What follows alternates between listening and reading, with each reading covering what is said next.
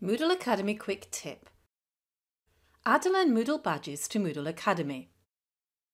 This is Sam. She has a lot of badges from Learn Moodle that she'd like to display on Moodle Academy. So to do this from the Learn Moodle site, she goes to the User menu, clicks Preferences and then Backpack Settings. She needs to connect to a backpack provider, Badger. If she hasn't already created an account on Badger, now is the time to do so. So from the Badger site, Sam signs up, chooses her region, for example Europe, and creates an account. She can now go back to Learn Moodle and connect with this account using the same email address on both.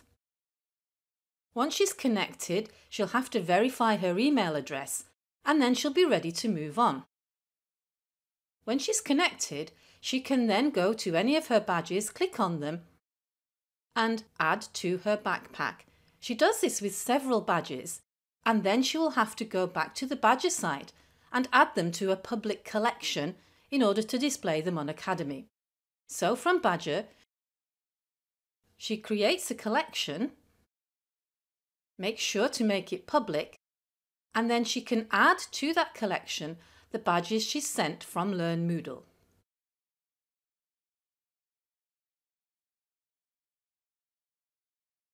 She's now ready to log into Moodle Academy and display them.